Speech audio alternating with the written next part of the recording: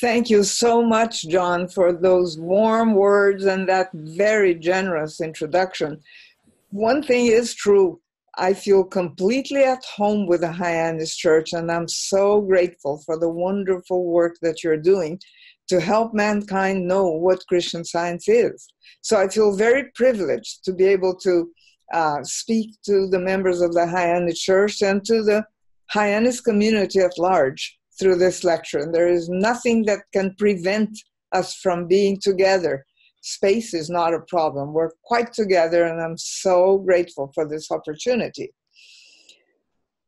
When I see a group of people like you and like others, I travel all over the world, and I give lectures very frequently in places where I don't know people who speak another language, who have another culture, people from all over the world.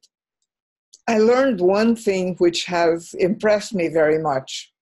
Doesn't matter where I am, what's the culture, the language, the background, we have so much in common. There's so much that unites us, even though we've never met sometimes. We have much more in common than differences. There's a lot more that unites us with all mankind than differences. We just need to see how much we have in common, see the common ground, the commonalities, and how much we enjoy the same things. Everybody wants to have a good life, to have supply, to have peace in the world, to be able to feed their children. Everybody wants to give a good future for their children. Everybody wants to live at peace with his neighbor. That's something we have in common, and that involves a lot of things. And that's naturally a desire that everybody has to have good in their lives, to enjoy a happy life. And that's not the same thing in different countries, but the desire to have a happy life always comes accompanied by some hope for a happy life. And whoever has hope is in a way turning to a higher power, is aspiring to connect, to know, to see a power that governs and that will respond to our hope. I call that God, because even people who don't believe in God, they do have hopes and lift their eyes and their thoughts up, looking for a better today or a better tomorrow. So I came to the conclusion that having hope has a lot to do with prayer. When we have hope, we are turning to a different power, to a different presence. As I said before, to me, that's God. So it's important to acknowledge some good in order to turn to that power and aspire to have more good. And people do that. And that is acknowledging instinctively to the fact that there is a higher power that governs the whole universe. That doesn't depend on what's our culture, what's our church, what's our religion. It doesn't depend on whether we believe in God or not. People do turn to a higher power. And to me, that's praying. I learned that, I arrived at that conclusion by studying Christian Science, which is a religion founded and established by Mary Baker Eddy, an American woman of the 19th century, which is a follower, a devout follower of the teachings of the Bible, of Christ Jesus, and she is a deep, deep Christian. She wrote a book called Science and Health with Key to the Scripture, which is available to you after the lecture, where she explains how the Bible was her only authority and how in the Bible she found all the inspiration that was enough for her to give to the world Christian Science.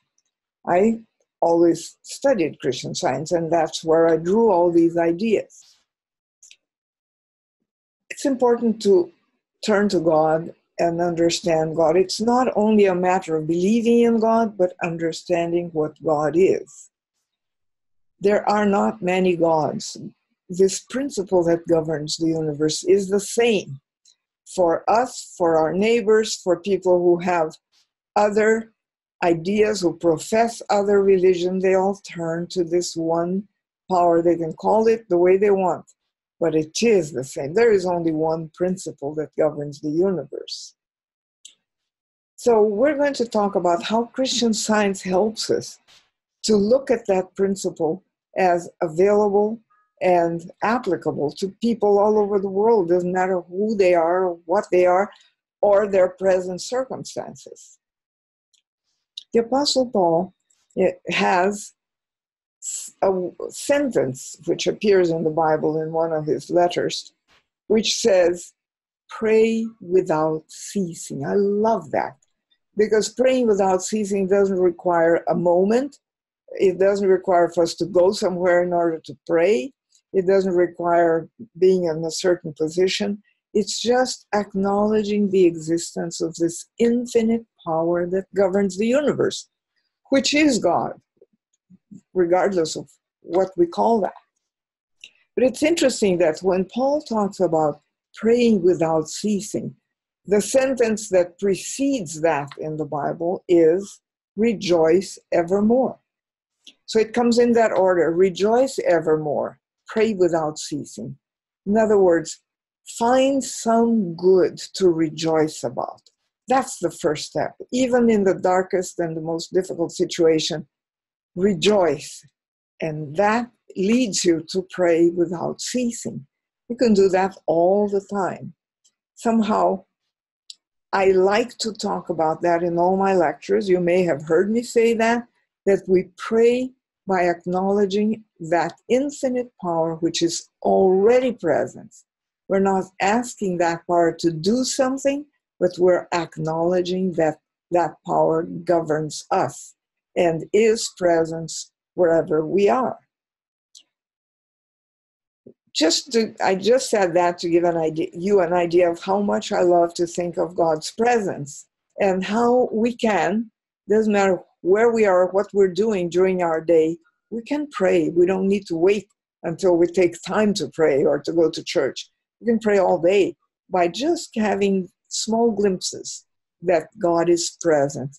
That is a simple form of prayer that helps us the whole day. I was saying this at a lecture in Switzerland some 2 or 3 years ago. I was lecturing in Europe, and then I had one lecture in Geneva. And I was going over these ideas and saying just that, repeating the Apostle Paul's words, "Rejoice evermore, pray without ceasing," and telling the audience what I think it is to pray without ceasing and how we all can do it. And I realized that right in front of me, right in the middle of the first row, there was a nun. And she was obviously a guest of somebody whom I knew who was sitting with her. And I felt so grateful for her presence. I felt honored that she would come, and she was wearing the veil, and she had a crucifix. So I knew it was a nun, there was no question. And I felt very grateful for her presence. My heart felt so close to her. I had a tender feeling for her. I don't know why, it just moved me to have her there sitting right in the front row. Several times during the lecture, I had that tender feeling towards her. And I thought to myself at the end of the lecture, I'm going to go right there and say hello to her and tell her that how honored and how grateful I feel that she came to my lecture. And I did that. At the end of the lecture, I stepped down and shook her hand. She took my hand in both her hands, and with tears in her eyes, she said, "You don't know how much you helped me." And then she told me why. She was assigned to a mission in Europe. She was a Canadian nun working in Geneva with the children in these refugee camps of people who migrated from the Middle East, in that case, and landed in Europe and were not allowed in and go back. They had lost their home. They fled for safety reasons, fled looking for a better life, and were not received. So they were in these refugee camps under the most horrible circumstances. And her assignment was to deal with the children. And she said what she saw was so appalling. She saw so much human tragedy and so much suffering among those children. She said there were very few people to help her in her mission. She was alone and she had so much to do. She was facing very, very sad circumstances every day. And she said she was feeling guilty because she had so much to do that she didn't have time to pray. And when I quoted St. Paul as saying, rejoice evermore, pray without ceasing, and I talked about how we can pray without ceasing no matter what we're doing, she felt restored. She said, oh boy, I can pray without ceasing. I can pray. I don't have to feel guilty about not praying. And that helped her tremendously. Well, my conversation with her was briefer than all this explanation, but as she said that to me, I felt I was so shaken up. It was like if somebody really had shaken me. And I said to her, and you don't know how much you are helping me. Because so far, I have been reading in the newspapers, I've listened to the news, we get it in our computers, the story of these tragic migrations that are going on all over the world today. To me, until this moment, those were news. I was getting it as news. This is the first time in my life that I'm talking with somebody who is directly dealing with the victims of these tragedies. So to you, the situation isn't news, and you brought me into this picture. So I have to thank you. You've helped me tremendously because now I feel that I too have to pray about those situations. They're not news that are happening over there in that country or in that territory, and it has nothing to do with me. And all of a sudden I thought, this is in our backyard, isn't it? Each one of us has to do something about it. It's not the nun that has to discover that she can pray all the time. We need to do it. Each one the way we can. We need to take it up and pray and help those populations of people. That's what shook me up. I thought, I'm not a spectator on this problem. It's happening all over the world. I need to pray about it. So when I got that, I thought I would like to write about it and share it with the audience. So that's what we're going to talk about. How I felt that day and how I developed. How do I pray about those situations and invite you all to do that? It is not somehow over their problem. It's a humanitarian crisis. And with what we learned from Mary Baker Eddy, we have elements of thought that enable us to help mankind at this moment, very specifically. You know, the tragedy of immigration is not something that I have never seen. I'm a sociologist. I studied sociology and politics at the University of São Paulo in Brazil. And during my university years, I worked as the assistant of one of my professors in sociology. At that time, there were huge contingents of migrants that came from the north and the northeast of the country to São Paulo, to the south, looking for a better life, looking for jobs, looking for better opportunities. It's the same thing. People flee from a very tragic situation and go somewhere else, hoping for a better future. And these people came in abject poverty, from abject poverty. And I was used to seeing them unload from the trucks that they had been traveling for days and days and days in the most inhuman conditions. And when they arrived, I was working with the Department of Immigration for the government, helping to assign a location to those families, a piece of land for them to cultivate and evaluate what they were able to do and what kind of pieces of land we had available. So I worked for about a year with a professor in that. When I was working with that in college, Once in a while, I looked at those migrants and I thought, is God angry with part of his children? Where is God for this situation? And I found out that it's not a matter of asking God to do something, it's a matter of knowing what God is. And when we begin to know what God is, we begin to learn what God is not. Because a lot of people turn to something that isn't God. And then they wonder, is that God angry with his children? Well, God is not partial. God is not a statue. God is not a cultural entity. God is not in a little card depicting something. God is the principle that governs the universe. It's the mind that governs the universe. It's not a person. Again, it's not a cultural feature of some area. God is the principle that governs. If we can turn to that and trust that that principle is good, we can begin to feel the hope and the comfort that enables us to think and to help. We also need to understand what man is. How do we relate to God? How does God relate to us? God is not out there. God is right where we are. Not a physical being, but the mind that governs the universe. That's what God is. What does a mind have? Mind has ideas. And where are the ideas of mind? They are in the mind that thinks them. So man, each one of us is an idea of God, an idea of that mind, and that idea is in that mind.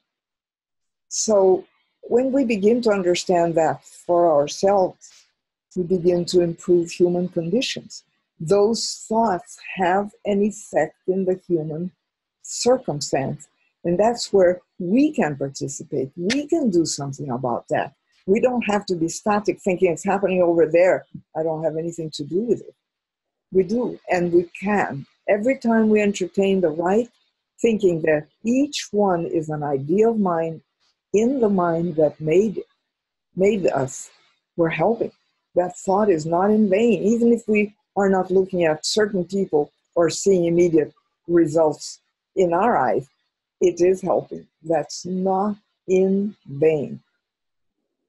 I learned in Christian Science that this mind, which is God, is infinite.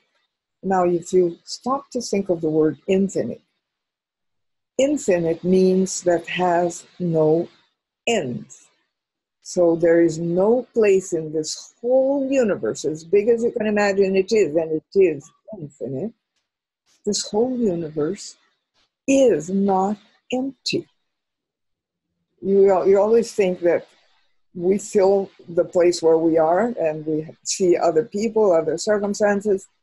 We find ourselves in a room like you and I are now, almost sharing the same room. But what's in between? That infinitude of God's presence. God's universe is never empty. There is not one spot where the presence of that mind isn't in control, even though what we see doesn't seem to be that. The more we know it, the more we help. That infinite mind cannot be in conflict with itself. It doesn't have sides. It's not at war with itself. That infinite intelligence never lost sight of any of its ideas. Now, we said a little while ago that each idea is in the mind that thinks it, because a mind is where ideas are. Mind is God, and that infinite mind is where all its ideas are. That mind, which is God, which is love, never lost sight of any of his children, of any of his idea. God is not angry with a segment of mankind and finding that it is displaced or that it doesn't have a place to go or that it is unwanted or that it is fleeing safety, lack of safety and finding itself driven into a place where there is no place to go or no place to go back. Mind doesn't do that with its ideas. The more we go to that thought and trust it, the more we're helping an infinite number of people that we don't even know. It's our trust in the fact that none of God's ideas are lost. And mind, God, didn't lose sight of them. It doesn't matter what they think God is or what they call God. We know that God is infinite and one. And that's our duty to pray. So I like to go to words of Mary Baker Eddy, the founder of Christian Science. There's a compilation of her writings called Miscellaneous Writings. There are different speeches, sermons, and letters and bits and pieces that she wrote in the late 19th century. In one of those, there is a sentence that helps me a lot when I think of how universally we must go and think. She says, God is universal, confined to no spot, defined by no dogma, appropriated by no sect. That is a universal God. The divine intelligence, this infinite mind, this infinite intelligence that is filling the whole universe, is aware of its own infinity. We can start the day knowing that God is aware of his own infinity. God knows where I am. God knows where you are. That alone is a very helpful prayer. That kind of prayer doesn't interrupt our day. It doesn't interrupt our busy schedule. That kind of prayer is available to everybody all the time. It doesn't take time. And that's what the nun caught, that she could pray all the time. Now, we're talking about people who lost their homes and are looking for homes, and that has been a quest for mankind for a long time.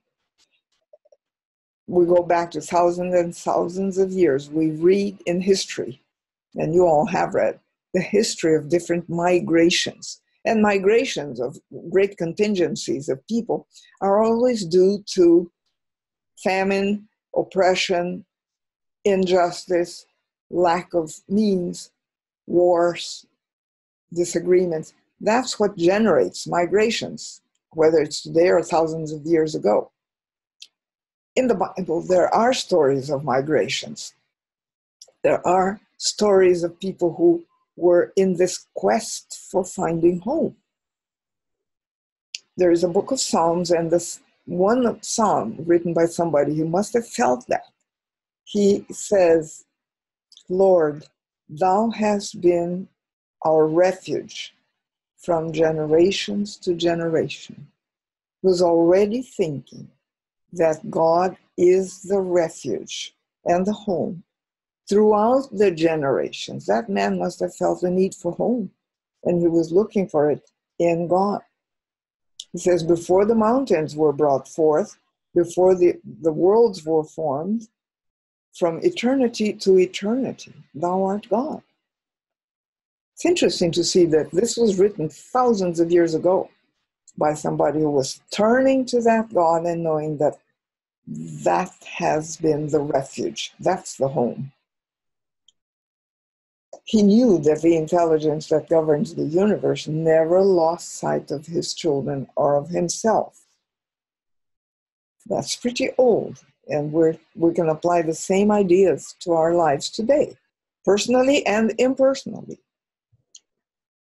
So man has never been a spot in the universe, a spot in space without a place to go. Man is not a lost idea.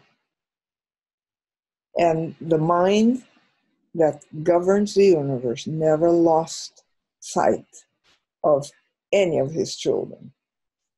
There's no foreigner in that infinite universe. There is no immigrant that goes from here to there looking for something better. Nobody's outside of God's presence. Now, today, this has generated tremendous polemics and controversies and divisions. The world is polarized about it. Well, what are we going to do about it? Which way are we going to look when there's so much controversy? The controversy becomes political. We can see it in our own backyard and in our front yard. People who think the opposite way from other people, and everybody thinks they're right about this issue of immigration and people that go from here to there with different cultures. That is polemic. It's controversial. It's controversial here. It's controversial in Europe. It's controversial in Africa because it is not the truth about man. Man is in God's presence. So when we're looking at it in Christian Science, how are we going to pray about that? We can think, which way do I go? Which side is right? And both sides can argue for being right so intelligently that if you're in the middle, you don't know which way to run because the arguments seem to be valid. Well, I learned that when there is a controversy of that kind, it's better not to take sides. But not to take sides doesn't mean to be neutral and to be indifferent or to step out of it. It means not looking to one side or the other, but look up. Look to a higher solution. Look to something that you may not be able to see with your eyes, but trust. Have that hope, that trust that there is a power. There is a mind that did not lose sight of his children. Neither the ones that are migrating, nor the ones that are afraid that the migration is going to take what they own and deprive them of the goods. Let's not take either side. So we look up, not to the human perspective, but to the divine perspective.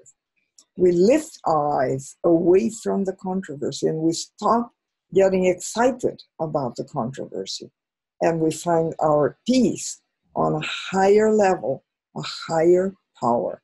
And we are able to do that when we begin to understand what is God and what is man. That helps to improve the human condition. As I said a few minutes before, migrations are not new for mankind. The idea of having or not having a home or where the home is not a recent thing. It's not of the last 10 years, 20 years, or 100 years. It's thousands of years old in the history of mankind. So I'm going to ask you a question. And I know I'm not in the same room with you, but I'd like to see some answers. Did Jesus have a home?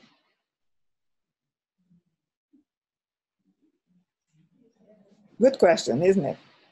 I'm sure people think, yes, he did. Others think, no, he didn't. Well, there's nothing specific about where his home was. But there are passages in the Bible that indicate that, of course he did. Was Jesus poor? That's a very dangerous mistake to say that Jesus is poor and justify poverty because Jesus is poor. Jesus wasn't poor. He was a carpenter. He had a trade. He had a profession. Actually, a carpenter at that time provided goods for people who had a lot of money. So they were well paid. He had a profession. He belonged to a trade.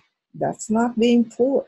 There was poverty in his time, abject poverty. He was not one of those. His disciples were fishermen. Fishermen they had a profession. They fished and sold the fish. They were not poor. Being poor was another thing. So again, Jesus was not poor. Did he have a home? Let's see what we read in the Bible. In the first chapter of the Gospel of John, at the end of the first chapter, verses 38, 39, there is a scene that if you read it and think of it in real time, there was a group of people who had a teacher who was John the Baptist. And John the Baptist had disciples. He had his own followers. Actually, he was a cousin of Jesus. And two of John's disciples were walking nearby where John the Baptist was, and they saw Jesus coming up from the distance, coming towards where they were. By the time they were near each other, these two guys, two young men, they followed Jesus for a few steps, and Jesus realized these two guys were behind him. So he turned around and asked them, "What do you want?" And the two young men hesitantly said to him, "Master, where do you live?" Do you know what he answered? "Come and see." So he invited these two guys to where he lived. We don't know the address, but they went there, and the Bible said, and they spent the whole afternoon there. They were guests of Jesus. So it looks like Jesus had a home, and he could invite people to go to his home. Now, Jesus was the best example of God's love. He was sent by God to help mankind. He never said that he was God. There's not a single passage where he says he is God. He mentions God as his Father. He was very aware of where he came from. He was very aware of who the Father was. And he was so ample and generous in saying that God was his Father, that in the most important prayer he taught mankind, he starts by saying, "Our Father." He's including us in being children of that Father. So we should not think that Jesus was a privileged God. He was the child of God, the Son of God. And he gives us the honor, the opportunity of being children of that Father. Not you and me, but every man and woman in the universe. And none of these ideas is lost or lost sight of. It's interesting that Jesus also said, "In my Father's house are many mansions. I go to prepare a place for you." So what are those mansions? They're places where people can live comfortably, not houses made of brick and a roof. It's talking about the mental concept, the spiritual concept of home, and understanding what he taught. He was going ahead to prepare a place for everybody. That's not a place for one of us, privileged ones, but for you mankind, including those who are in refugee camps. Now, it's interesting that Jesus was the highest visible manifestation of God's love for mankind. He was God sent, and he appeared as a human being. He was seen, people could see him as a man. But what he taught, what he gave mankind, what moved him was the infinite love of God for mankind. And the action of that love for mankind, which sent Jesus for us to learn those ideas, didn't stop. That is what the Christ is. It's what Jesus gave us, what he taught us, the ideas he gave us. Those ideas are the Christ. Jesus isn't here anymore, but the Christ is. The ideas, the action of the love of God speaking to us, to human consciousness, telling all of us nobody's lost, nobody's displaced. That Christ is speaking to human consciousness forever. We can trust that. Even though Jesus is no longer here, the Christ is. Because of God's love, the Christ is the action of love and is speaking to human consciousness. Today, it shows the way to harmony. It shows the way to heaven. It's interesting that in Mary Baker Eddy's book, She very often equates the word harmony with heaven. She talks about heaven not as a place, a locality, or up there, but heaven is harmony. Finding harmony is finding heaven. And that's available to everybody. Now, Christ is that message, that action of love that enabled Jesus to talk to mankind then, and the Christ to talk to mankind today. The word Christ is a Greek word, and the word Messiah is a Hebrew word. Both mean anointed.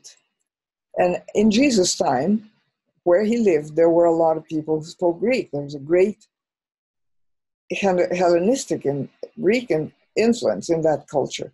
So there were people who call him Christ because they spoke Greek, others that called him Messiah because they spoke Hebrew. They mean absolutely the same thing, and it means anointed. So Jesus was the anointed of God, both for the Jews and for those who were not Jews. They understood him.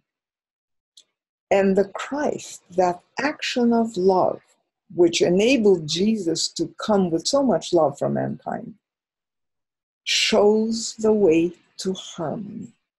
It shows the way to heaven, not as a locality, but harmony right where we are. Echoing Jesus' words, Mary Baker Eddy says, "There is but one way to heaven, harmony. And Christ in divine science shows us this way." So the Christ is showing us the way to harmony today, the way to heaven. And she says, it is to know no other reality, to have no other consciousness of life than good. Have no other consciousness than good. Refuse to respond to evil. Refuse to participate in evil. That's the way to heaven, to God and his reflection. And that enables us to rise above the so-called pains and pleasures of the senses. So again, in the face of a controversy, there is but one way to harmony. It is to know no other reality, to know that even in the middle of tragedy, the reality of God is present, and we trust that. That's a form of non-stop praying, and that can help mankind. So we look up, away and up from conventional thinking to a different direction. We turn our thought into a different direction, to a different reality, the reality of God. To do that is an awakening that is available to all of us. That awakening is a pilgrimage. That's the highest concept of home. Not a home for the future, not a home for the beyond, but a present possibility now for us and for all mankind. So our highest concept of home is right here, and we have it. The Apostle Paul also said, if our earthly house of this tabernacle were dissolved, we have a building of God, a house not made with hands, eternal in the heavens. Well, that house, eternal in the heavens, is not made of material elements. It cannot fall down. And that house, eternal in the heavens, is available now. It's not for the future. It's a concept. It's a thought. We can all move into that house right now. It's not, and it is not made with hands. It's not made of matter. And it is for now, not for the future. It's not for the beyond. It's for today. Then our concept of home shifts in a pilgrimage towards a higher sense of home. A pilgrimage that shifts our concept of a material house to a concept of home in God's presence. Now, I've talked about different kinds of migrations, different reasons for migrating, that mankind has moved around because of different reasons for migrating. Danger, poverty, oppression. There was a very special migration in the 1600s. It was a migration that happened from England to the other side of the ocean, our side of the ocean. And it happened to be a group of English people that were being prosecuted for religious reasons. And they wanted to move to a place where they could worship God free from political persecution. So they fled England across the ocean and landed in what is called New England, right here where we are. That migration, the first ones who did that migration were called the Pilgrims. And their pilgrimage was not going to a new land in order to take the gold and the silver and go back rich. It was to settle and get established in a place where they could worship God freely. That's the origin of the United States. It's the only country that originated that way. So the people who wanted to worship God freely also wanted to defend that idea. And they were based on the Bible. They were students of the Bible. So they brought that Bible and that understanding of God to this country and started this nation. It's not surprising that 200 years later, a descendant from that migration discovered in the Bible, which was the biggest authority for all these people, the laws of God, the scientific laws of God that govern the universe, and gave it to mankind, calling it Christian Science or the science of Christianity. The Bible has always been, for Mary Baker Eddy and for this country, a source of authority. It's important to look at the Bible as a dynamic record of human history in which the reality of God becomes apparent and is recorded. The Bible was written by different people. It's not written by one or two people and at different times. And it was written as a dynamic record by witnesses of how God reveals himself. So what we find in the Bible is the revelation of how God reveals himself. It shows how people understood God throughout different times in human history and how they defended the idea. There are so many people in Bible history who did different things to defend the idea of God that they were getting. So it's a dynamic record. It's not a dusty book of old history.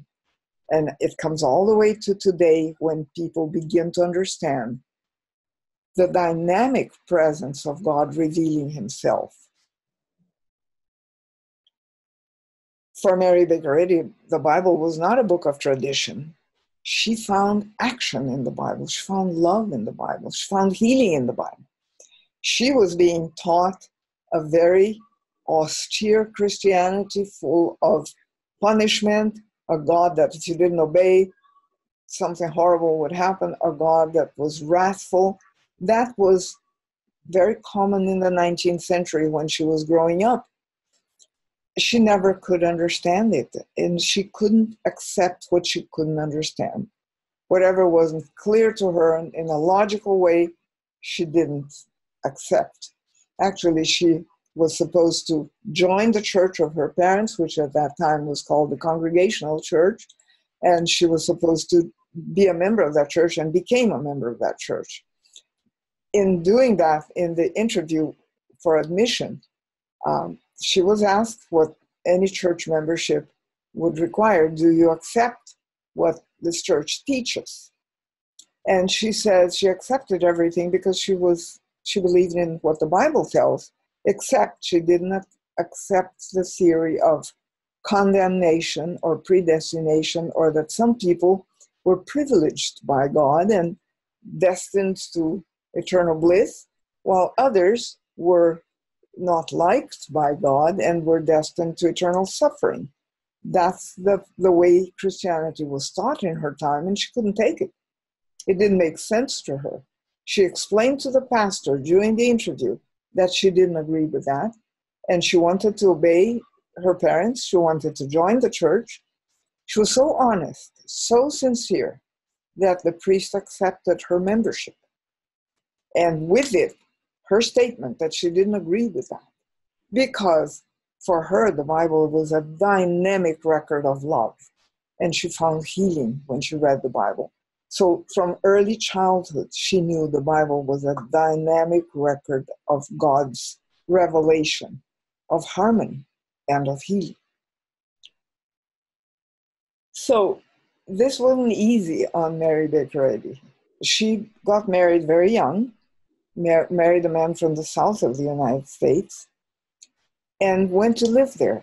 Well, we never thought of this, but Mary Baker Eddy lived in her own country in an area where the culture was different from the one she was used to in New England, where there was slavery, where people owned people. She didn't like that. She didn't agree with that. So that was a challenge in her thought. She was happy in her marriage, but it lasted very little. Her husband died during the first year of their marriage. She was pregnant, and she had to go back to her father's house in the north. So right there starts the pilgrimage of Mary Baker Eddy towards home. She lost her home in the south. She lost her husband. She's left with nothing. And she has to go back to her parents' house, which was not her house. At that point, her mother died, her father remarried, and here she doesn't have a home. She's not homeless. Her family supported her in a way, but not the way that she would have liked. So this is her journey towards finding home, her pilgrimage towards home. There are many episodes, many times when she finds herself without having a place to live, living with very scarce resources in rented rooms. She still needed to understand God better. She knew what she had found in the Bible, the love and the intelligence development of the Bible was way above the idea of condemnation or of a wrathful God. But she had a long way to go. She spent very difficult years.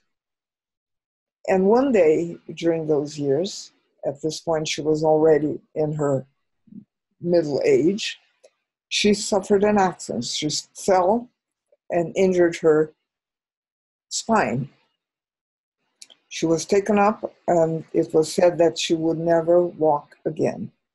She agonized in pain for 3 days, and during that period, she read an episode in which Jesus healed. And she had always found healing in the Bible. She knew there was healing in the Bible. She reads this passage where Jesus heals a crippled man.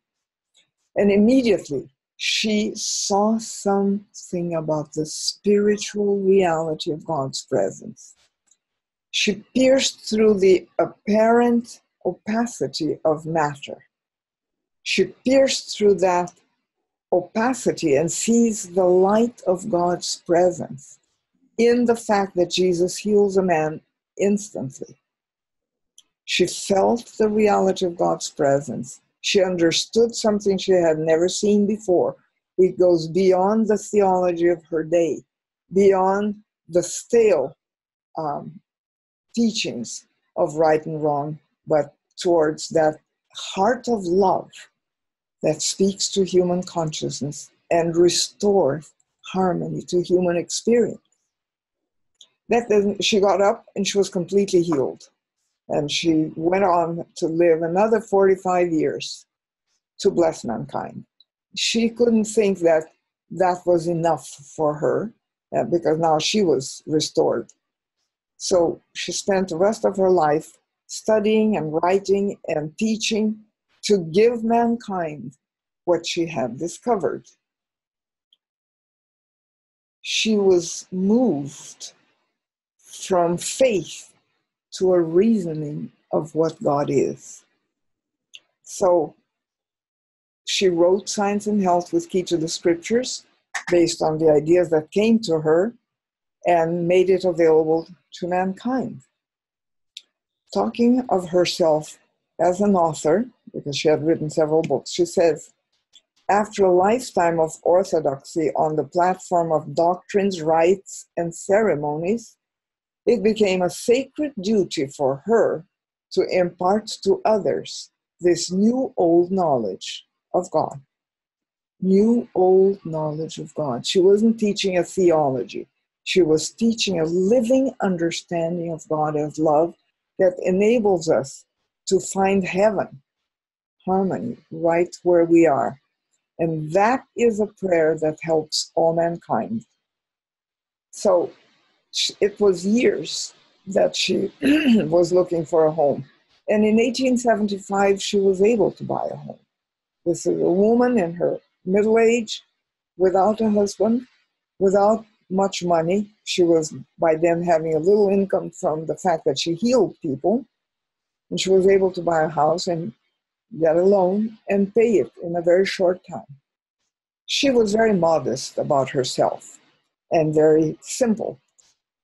She didn't want to have a palatial home. She didn't want to live in luxury, but she wanted to live in comfort and to offer comfort to those who lived with her so she could serve mankind. From that point on, she lived in beautiful homes, always surrounded by her students and by her followers. Her only goal was to teach mankind what she had discovered, the healing power of the science of Christianity. It's interesting, she writes in the 19th century, which is the century of the sciences, is the century that put the world into the world of science. And she puts Christianity under a scientific tone because she discovers the science that Jesus knew. She made it practical and available for mankind today. She wrote about home.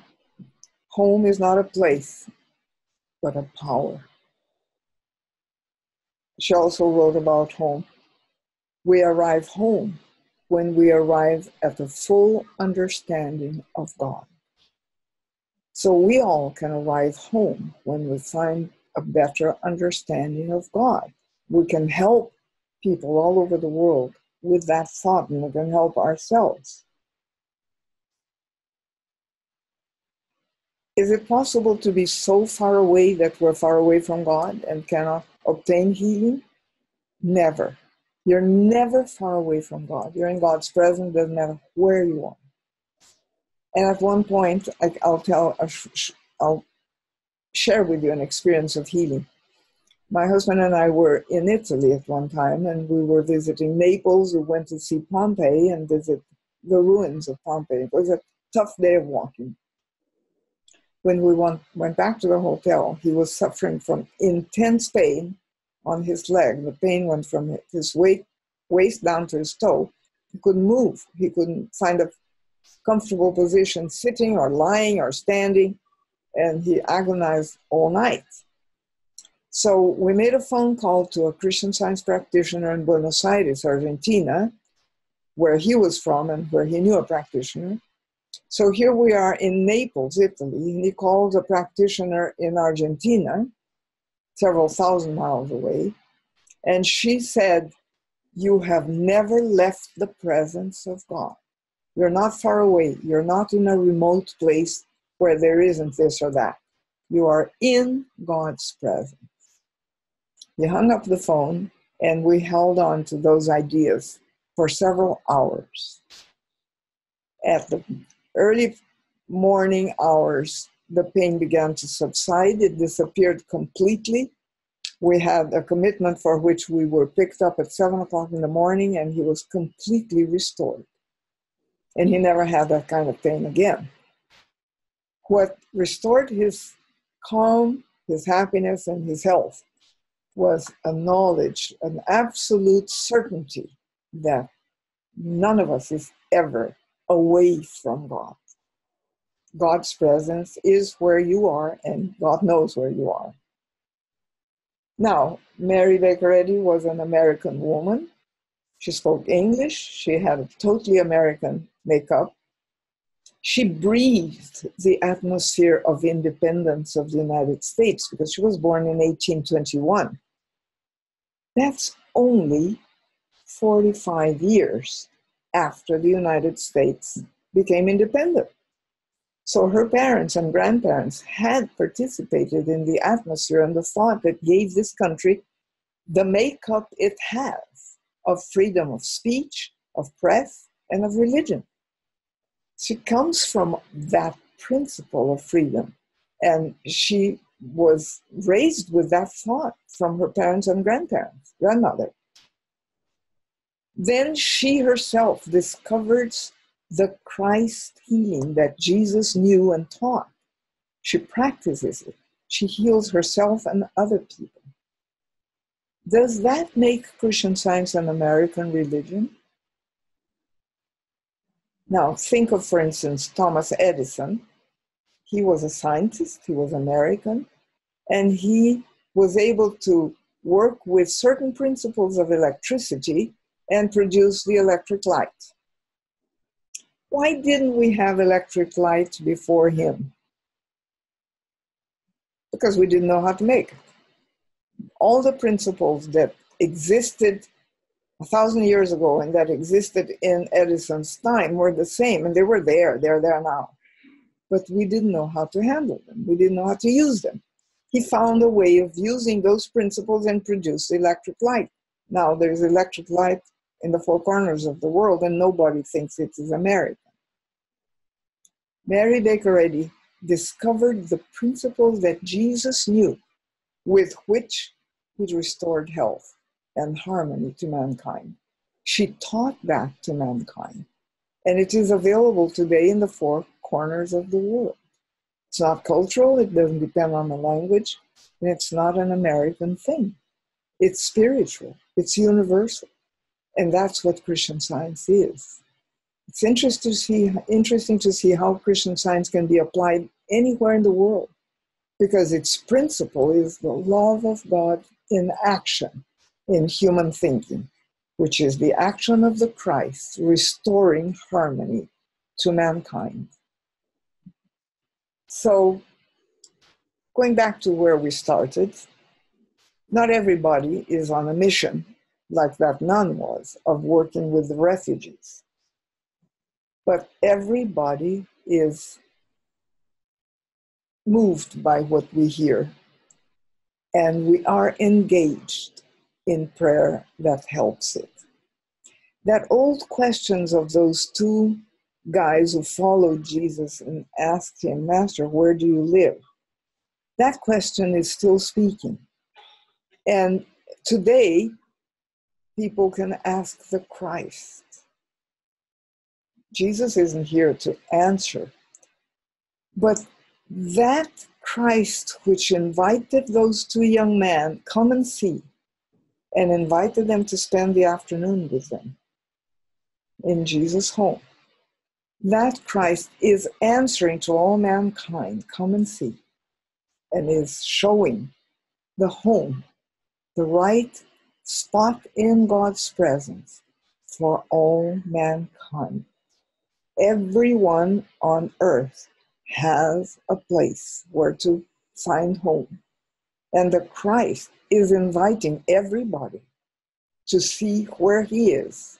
The Christ is saying, come and see, and is preparing a home for everybody. This is not old history. And we can know that. And when we do that, we're helping everybody. We're not indifferent. Divine love demands and allows everybody to see and feel his presence. We don't need to react to the apparent power of evil. We need to respond to the presence of divine love. Respond to the presence of God. We can do that. This love is constantly making us receptive to it. Us, and I mean everybody on earth.